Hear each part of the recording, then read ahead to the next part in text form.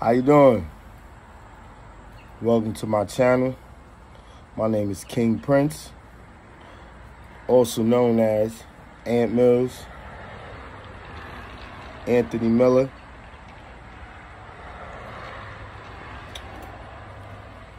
Also known as a spiritual warrior. And I'm just here to enlighten people and awaken as many people as I could.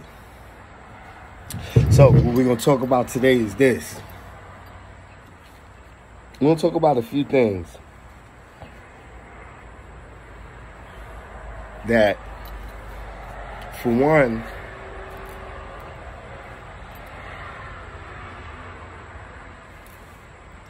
I'm going to tell y'all a little story how I came into this conscious stuff.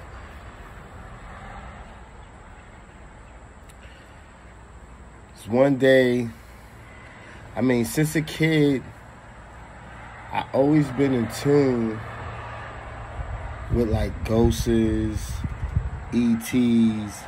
stuff to that nature. So I always been like the type of guy that's always been doing little weird sci-fi stuff, calling psychic networks, always looking in the sky, parents always calling me weird. Always felt like I was different. I go to sleep, I dream, I get to the top of a building, and right before I land, I'm in a bed. Sometimes I knew I was dreaming. These were all early signs of coming awakened and that you have a calling over your life. The chosen one.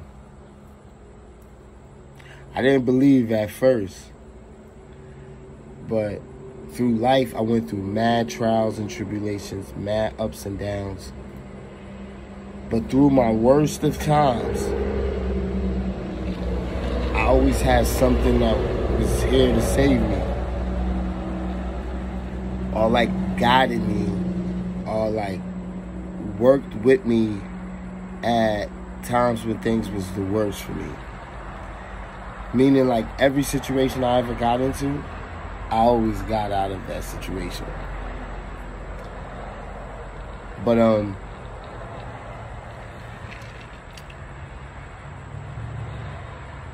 that's what I went through.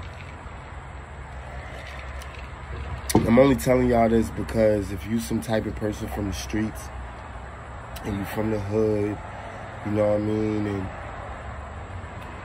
your intuition is on point, your intuitive system, meaning when you think about somebody, like, yo, I could just be talking about you and they pop up or they call you. Those are all times of your intuitive system, and something called synchronicity, meaning that person thought and your thought matched the same frequency at the same time and connected instantly. Your thought came into reality. Now, that happens a lot throughout your life. You may smell something and they be like, yo, I feel like this happened before. Like you said the same thing. Because what's happening is you starting to remember the cycle that you're constantly been living. Sorry about that, brief interruption. But as I was saying, you gonna know when you on some spiritual shit, or when you got a purpose, because the deja vu things that start to happen to you, and you're gonna start to realize that you have been in the same repeated cycle over and over and over again. That's why you're getting bored. That's why some of your memory is coming back, that you're starting to realize that, yo, I've been here before. This is nothing new to me. Because it's not. And what you need to do is break the cycle. So they asked me, King Prince, Aunt Mills, Anthony, how do I break the cycle? How do I break the cycle? And I'm looking at them like, nigga, miss, ma'am, mister, dude. You can't break. Only you know how to break the cycle. I don't know what the cycle that you keep repeating, but you know that light inside of you, or that little dimmed little thought that said, yo, what if you could have just be this? And that little fantasy ending you see, maybe if you try doing that, that'll break the cycle. Maybe you always starting something and not finishing is the cycle continuing. Maybe you having deja vus because you still walking down the same path. You haven't done nothing new in this lifetime that you haven't done 100,000 years ago, 100 years ago.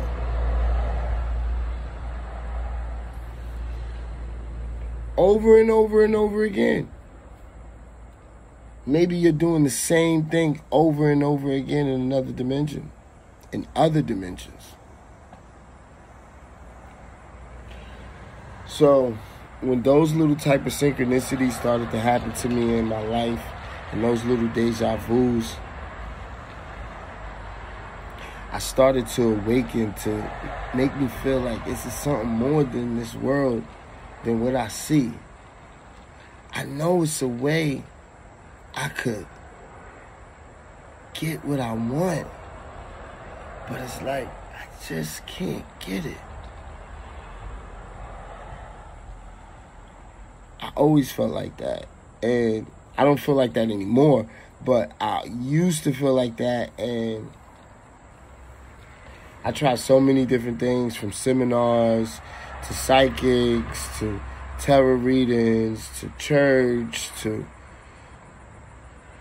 Muslim to Luciferian, Buddha. I tried everything, but I never tried what I wanted to do. I always tried. Wow. See that? Oh, trash, bro. I always tried to, like,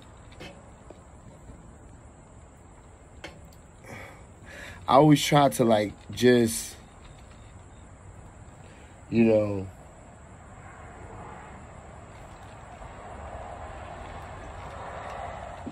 make the best out of a bad situation. You know? And I always kept pushing because I always knew, like, yo, I'm meant to do this, I'm meant to do that. I got all these ideas, but I just can't get there. And, like, so much shit happened to me that made me change.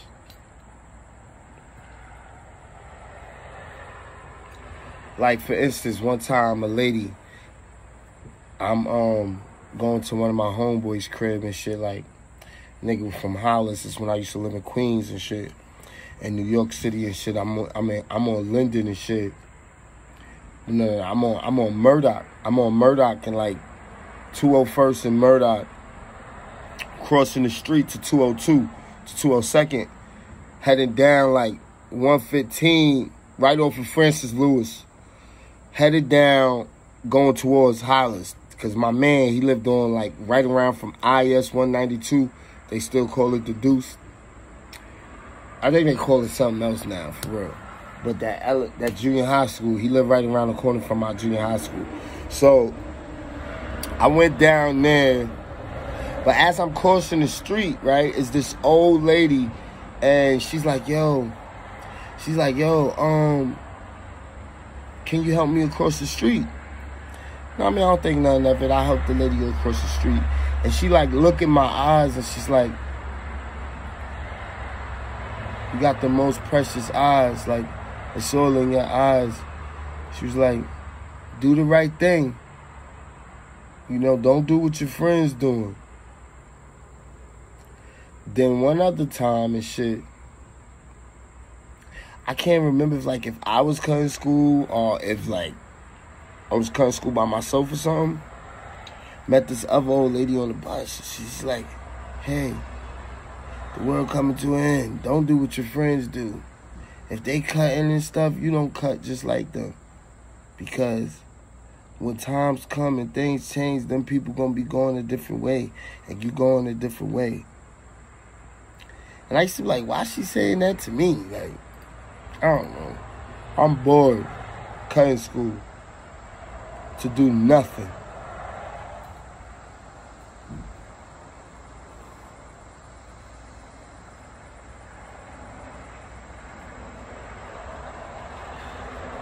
So I went through a lot of stuff like that.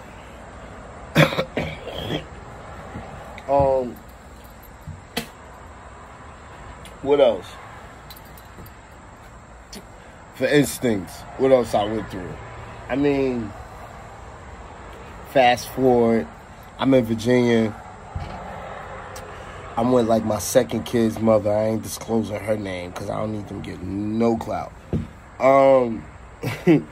But I'm with my second kid's mother and stuff. So I had rent due.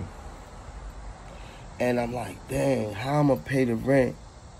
I'm praying to God, you know, because my mom's is a Christian or whatever. So, you know, we believe in God, Jesus Christ. That's what she taught me. So I'm praying to God, you know, and I'm like, God, I need to pay this rent, but I'm not even going to worry about it. I know if I don't worry about it, and I just go on life being me, then I'm going to be good somehow, some way. At the end of the month, I get the money to pay it. So I made that notation to the sky, to the universe, to my God. And what happened was I forgot about it. By the time the end of the month come, I mean, like, I'm not worrying at all how I'm going to pay the rent. I'm just living life like my rent is already paid. I was going to school, community college at the time. I was going for my business administration degree. It was a school called Melomont. No. That wasn't Melomont. It was some type of community college. Can't remember what community college it was. But anyway, it was a familiar community college down south in Lynchburg, whatever, in Virginia. So, I'm coming home from school, you know. I had like about $10 in my pocket.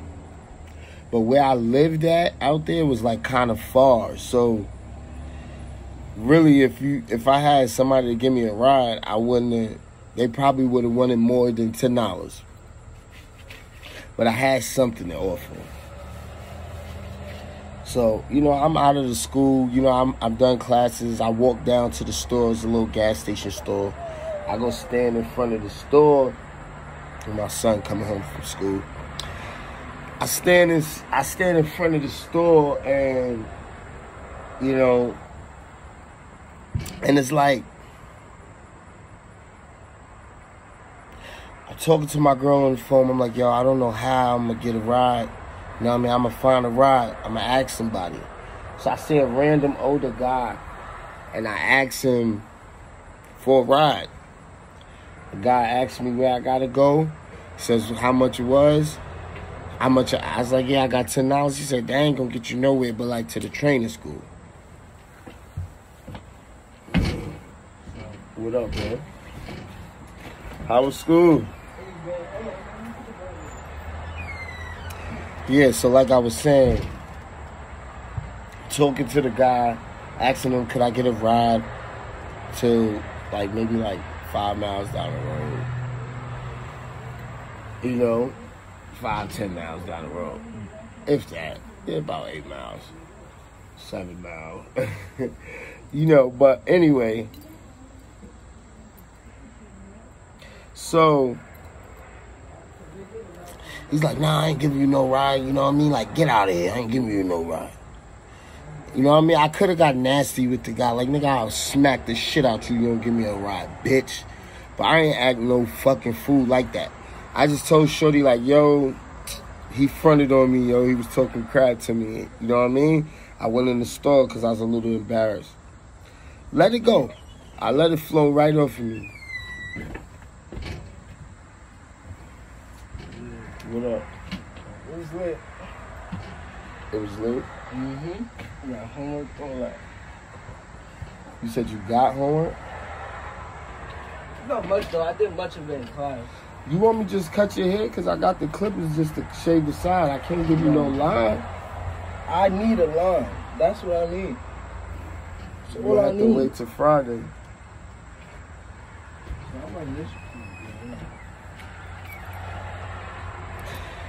All right, where was I at?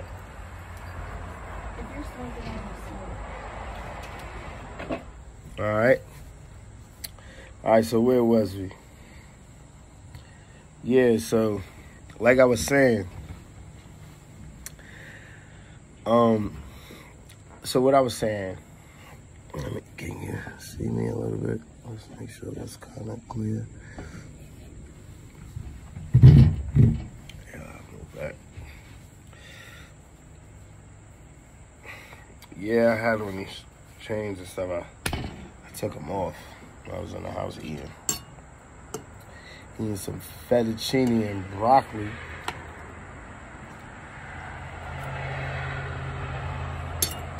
But, where was I? Was at the store. Told Shorty dude fronted on me. You know what I mean? Could have cursed him out, but I didn't. Went in the store, totally forgot about it, came back outside.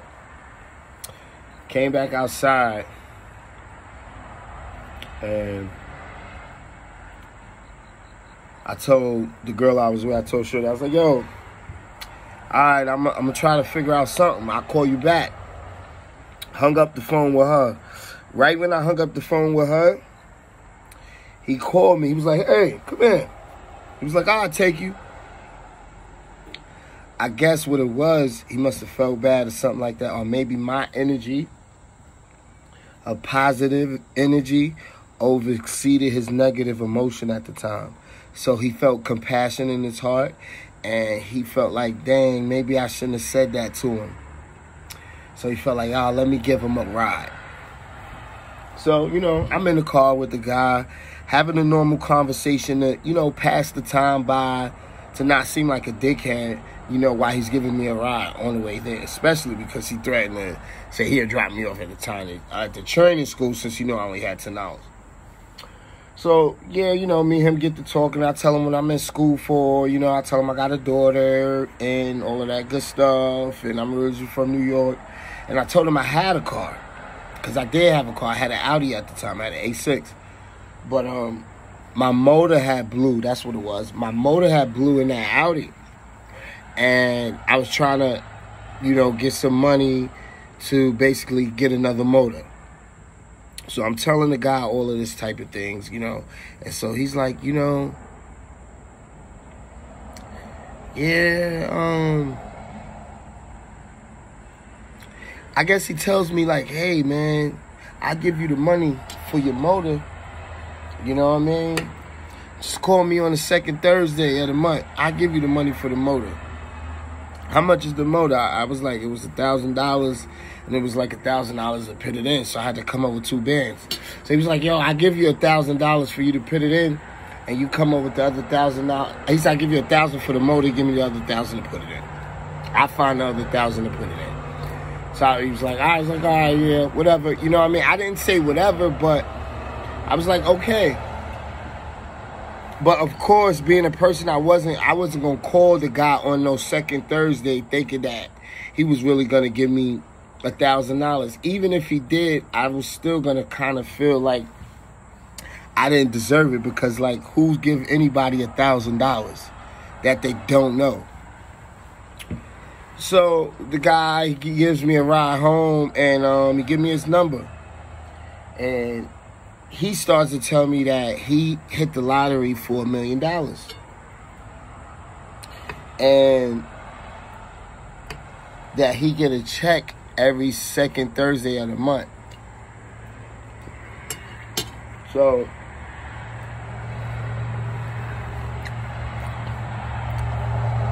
I'm gonna have to go get the napkin.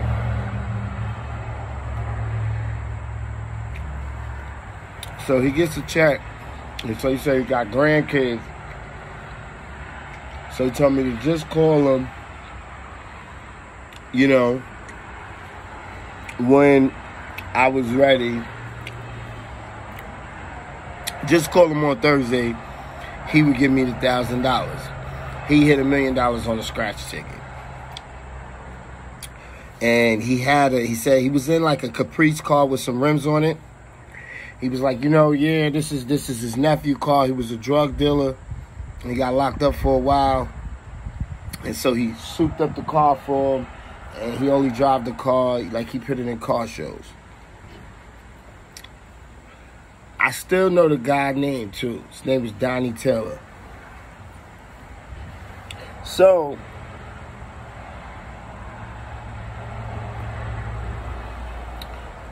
I get home, tell my girl about it, tell her I met this guy, gave me a ride, so he hit $1 million off a $20 scratch-off ticket. He told me to call him on next Thursday. He was going to give me $1,000 for me to get a motor. My rent was only $500. But it never rang the bell on me that I sent that thought out to the universe in the beginning of the month. This hasn't thought on me yet. I didn't know. I was still optimistic. I can't say that I didn't think I was going to get it. I didn't know if he was going to do it or not.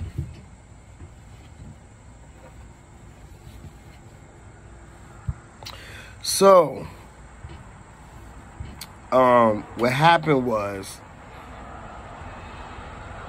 I called my mom's, told my mother about it. She told me, like, oh, nobody's going to give you $1,000 for no reason. Nobody's just not going to give you $1,000 for nothing. That guy's going to try to do something to you. You sure? Don't get in the car with him, da-da-da, da-da-da. Real skeptical, I get it. She just was trying to protect her son. She didn't want no harm to come in. But I kept telling her, like, nah, Ma, I don't think this guy's like that. Like, you know what I mean? I didn't ask for it. Like, I didn't mention anything about it. So, you know what I mean? And I'm like, all right, well, whatever. Kind of, felt less confident, and kind of made me didn't believe that the guy was going to give it to me.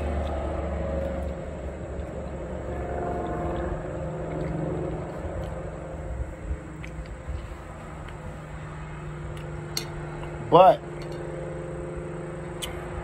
so really, not but, so I wasn't going to call him, right? But he actually called me on Wednesday. And he was like, make sure you call me tomorrow when I get that money. So I surely called the guy the next day. And surely, like the guy said, he showed up at my doorstep, rung the doorbell. I opened the door. He held his hand out. He had 50 20s. And gave me $1,000. I said, come in. He's like, no, I don't need to come in. My girlfriend was standing right there. She said, he told her, now you cook him a dinner. And you treat him good now. Something like that. And the guy left. That was one situation where I knew there was something else to this than what I was told.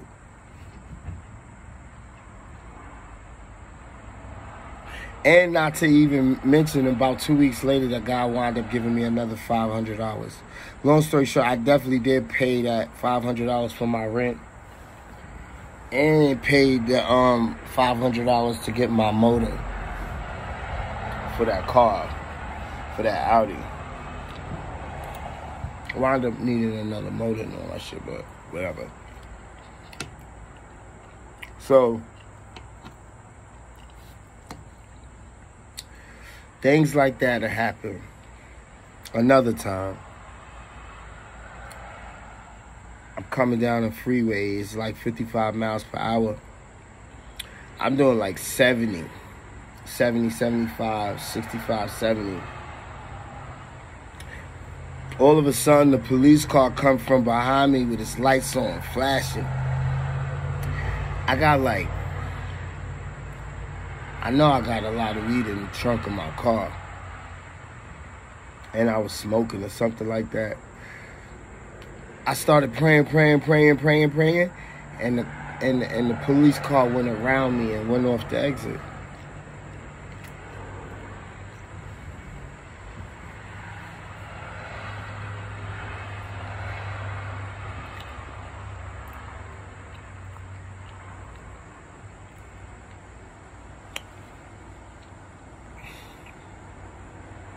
Over and over again,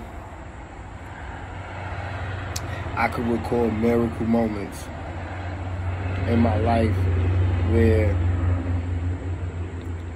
certain things came in manifestation instantly. And times, I remember another time, I was in Far Rockaway.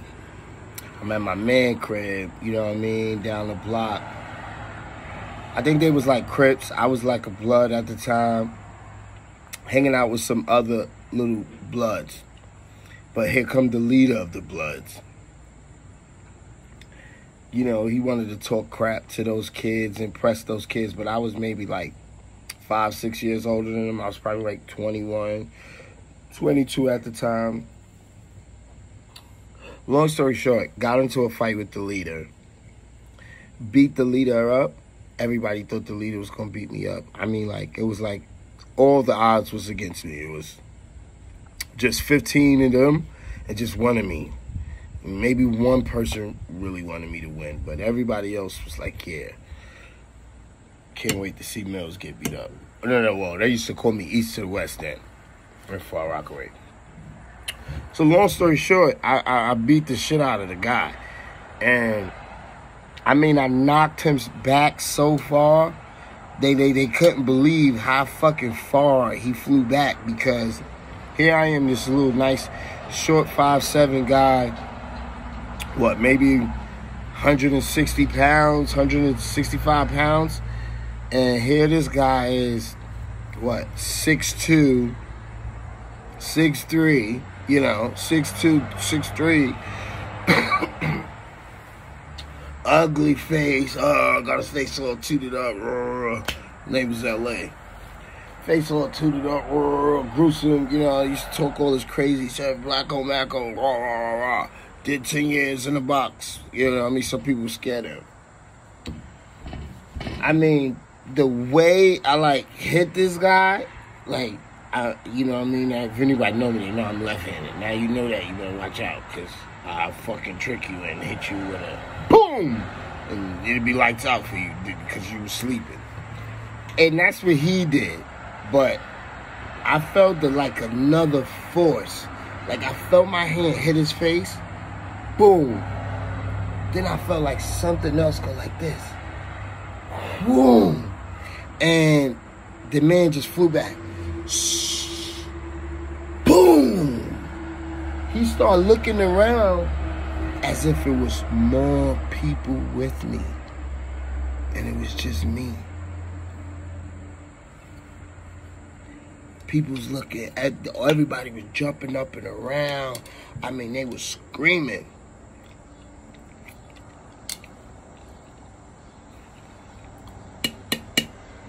He got back up off the ground, wound up just like beating the shit out this guy. To the point where, like, he didn't want to fight anymore. He went in his car to, like, go home, like, quit. He was out of the gangs. He was done. He got his ass whooped so bad. He said, fuck all these niggas out here. I don't care. They see me tucking my tail. This nigga's busting my ass. I can't. I don't know what to do. I tried to flip him. He reversed it in the air and flipped me. I mean, we was just busting ass out there.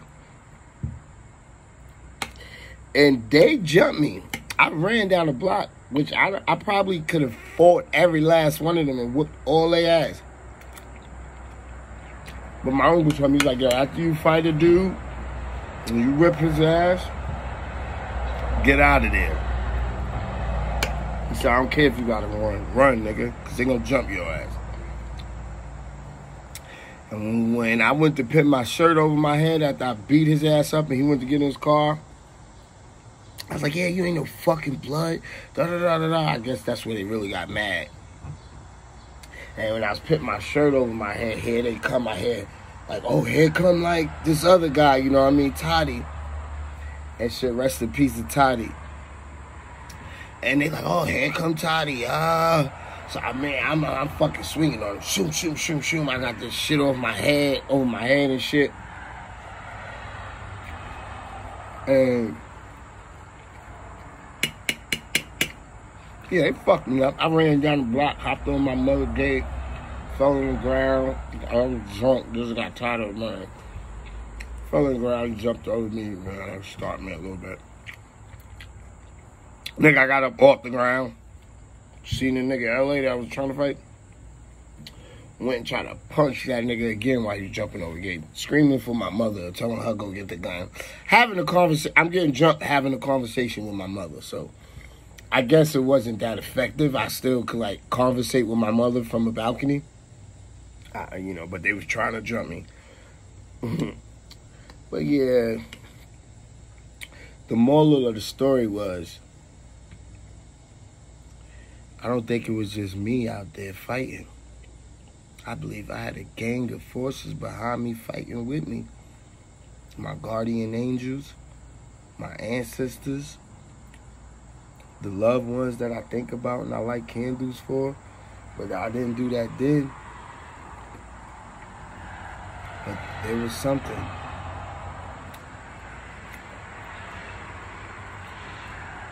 So, and then of course to this day, like me in LA is good. I done went back to Far Rockaway, seen him and all of that. Hey, was ready to fight him again. You know what he said? He opened up his arms and he said, I love you. It ain't too many of us real niggas alive. Cause like the niggas that jumped me died. They all died. Tragic deaths. Like natural causes of death, and some of them didn't. But like, not like natural causes of death, like tragedies, I mean it. Like R.P. Toddy, he had a head-on-head collision with a dollar van. He was the main nigga who jumped me. A couple more niggas got killed over there. One dude was robbing a nigga, turn around, and he pull out. He was robbing a nigga turn around, pull out a gun. He didn't take the nigga. He didn't pat him down. They killed him. I believe none of them others just got like shot and killed. My nigga Big Chopper, he had the belt 50, so like shit happens to people.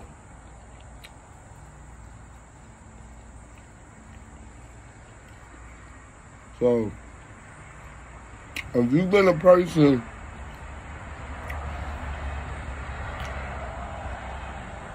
I always feel like, yo, I know what you mean, yo. Like, you know what I mean? I was in a room when everybody getting robbed in the room except me. And I got the most money in the room. Like, weird shit like that. Niggas is waiting for me to come back with the big ass bag to rob and kill me and my mans. And I get a fucking pain in my leg that don't make me show up, and I'm normally showing up 9 times out of 10, my man get robbed. Long story short, my man blamed the shit on me like I had something to do with it. So family, you don't mix money and family together. It don't work out.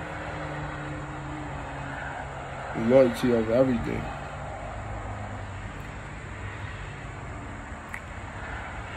And that's where they fuck up at. And that's what they forget. That's where I'm at. Could never fucking call me a rat. Check my fucking stats. But yeah.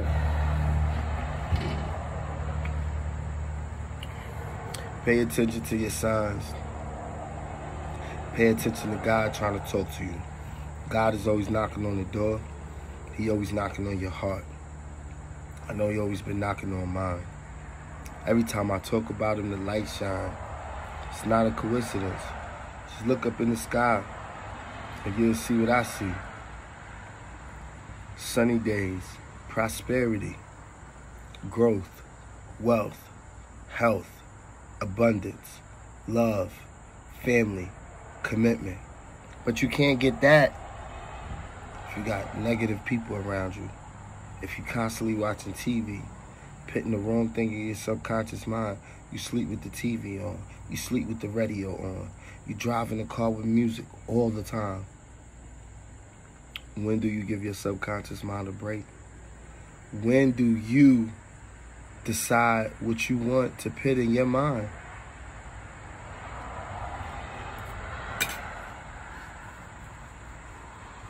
Famous words of Earl Nightingale. If you don't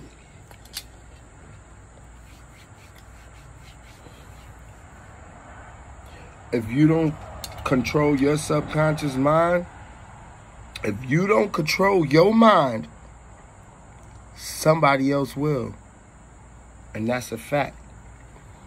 Whether it be TV, social media, your phone, or your friends, or your parents.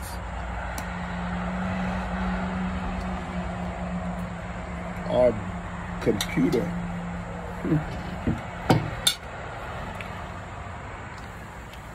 You know?